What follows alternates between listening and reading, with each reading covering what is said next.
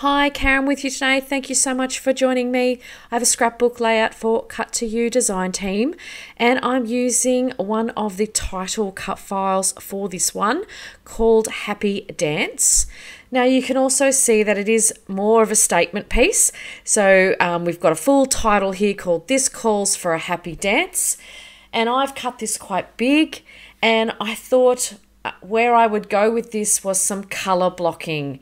In a bit of a rainbow order, I guess. So starting with some reds, orange, yellows, greens, and the blues and purples. So just a little bit into the rainbow theme here.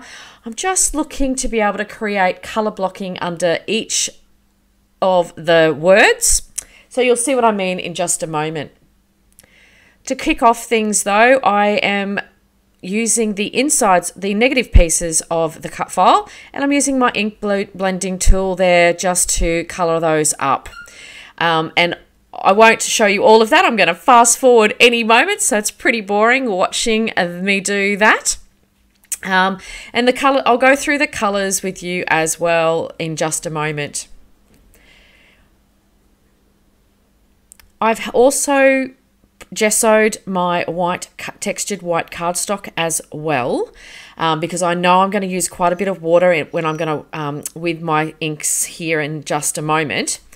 So I'm going from the top of the color pieces. The first one is Distress Oxide. They're all Distress Oxides that I'm using today in Barn Door. Oh my goodness, that is such a beautiful, beautiful color. It is certainly a reddish toned colour. It's got a little, I think it's got a little bit of coral in it as well, so it was perfect for where I was heading with that.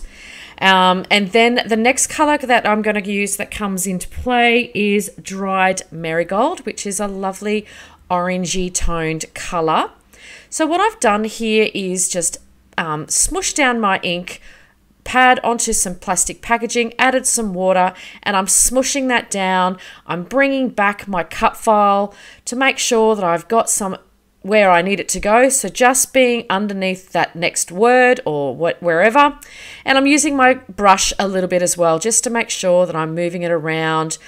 I'm then going to come with my brush with a little bit of clean water as well to really blend the colors together, so it really starts creating a beautiful watercolor effect as we go down the page.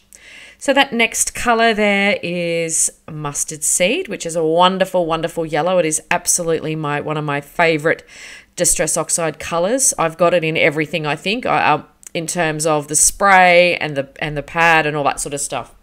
So this is where when I was pulling it together, I wanted to be able to use the green, and there I've used on the cut file Happy, I've actually taken the Distress Oxide straight onto that as well. So the little bit of green there that is going to go under the letter A is the colour Rustic Wilderness, and it's a beautiful greeny green colour. Lovely when you put some water to it. It really gives it a lovely little softer look as well. And the blue that I'm using today is Prize Ribbon, which is, again, that's one of the newish ones. I think Tim Colt's released that last year or earlier this year, and it is a wonderful blue. It's definitely one of my favorites as well. I can't deny his new ones that he has been releasing over the last 12 months or so are definitely, where were they all our lives, I guess. And the purple one there is Seedless Preserve. So as you can see, I'm just working through there, picking a little bit up with some sponge as well, just to as it dripped a little bit too far into the area there, just with some tissue paper. And that's pretty much the background. What I do come in now with is just add a little bit more dimension and a little bit more, you know, interest to the background, is I come back around and put some splatters, color on color. So just the red barn door on the barn door again, marigold, etc., etc. So I just smushed down my ink pad again, just onto my table, added some water, and then just put some splatters across that colour, just to give it that extra bit of vroom, I guess. And I have to say, I love how that background turned out. It's exactly what I envisaged in my mind, and it's probably my favourite one that I've done in a little while. I really had lots of fun pulling this one together. So the photo that I'm using today is a photo from my 50th birthday. Hopefully I'm not boring you too much. I talk about this party all the time. It was earlier this year. I had a big celebration with all of my friends and family, and it was just a fantastic afternoon and evening. And the photo that I'm using today is me and one of my besties, Shell, and I thought it was a perfect way to celebrate being together that night. The collection that I'm also using today, as you can see a little sneaky bit of that on the top side of the page, is the Paige Evans Wonders collection. I actually haven't done a lot with this collection. I realized I had still quite a lot in my stash, and this gave me a really big opportunity to do a nice big bright layout as well. So I'm just sticking down my cut file. I've stuck it straight down onto the cardstock. So I'm not doing any, heightening it with any dimension or anything like that. What I decided to do was, with the letters that I'm going to insert back into the cut file, I have distressed the edges and I sort of curl them up a little bit so they sort of sit off the page, and I only put glue in the center of each of the letters, so it's got a little bit of movement as well.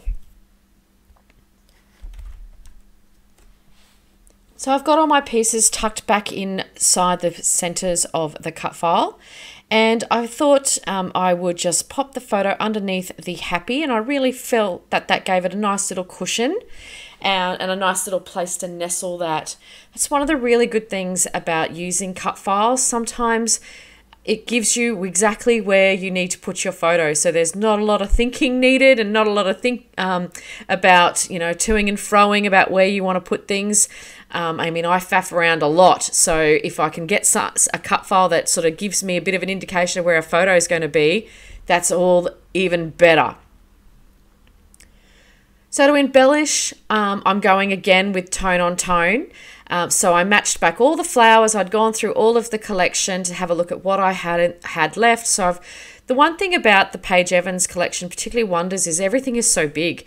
So it took me quite a few goes to sort of think about where I was going to place some of the flowers. I did cut some of them down, but I still wanted that really bright, energetic type layout anyway, and because the cut file was quite big, it gave me sort of permission, I guess, to also use some larger embellishments.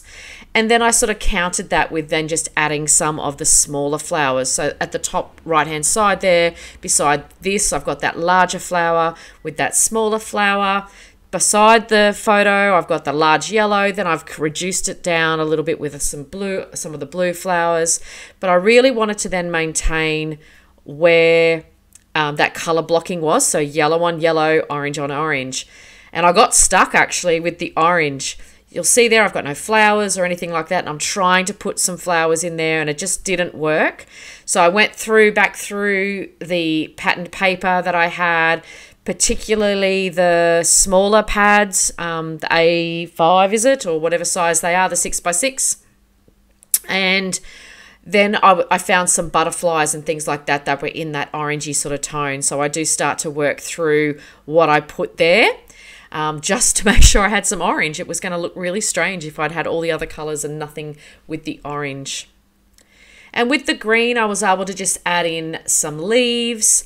I did add the leaves over to the right-hand side, even though there was no green tones in that colour blocking. But I thought the flowers really needed some of that rest for me and with my eyes, and give it a little bit of that greenery feel. And that sort of allowed that A happy to be almost a true vertical, just that was a layout of its own.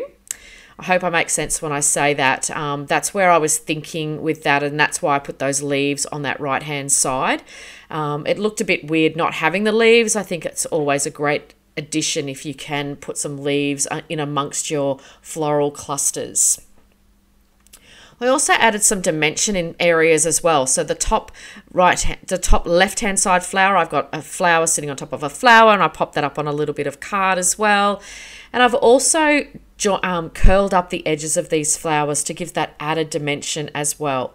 Now I know eventually it will get flattened in a light, once it's in an album, but I don't really mind about that for now. These ones sit out on my, in my craft area for quite a while.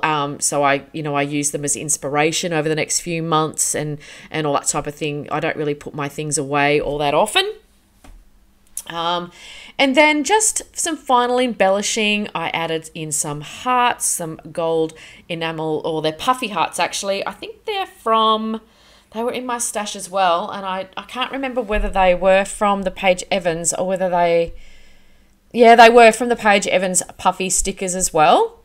I am also putting some butterflies. I mean, I can't resist butterflies around the page. And I also finish off with some gold splatters as well. I mean, nothing better than just adding in a little bit of that gold, particularly after I ended up getting some of that orange butterfly had that gold effect on it. So I wanted to make sure that I toned in then with the gold. So there's the gold on the butterfly, the hearts, and now the actual splatters.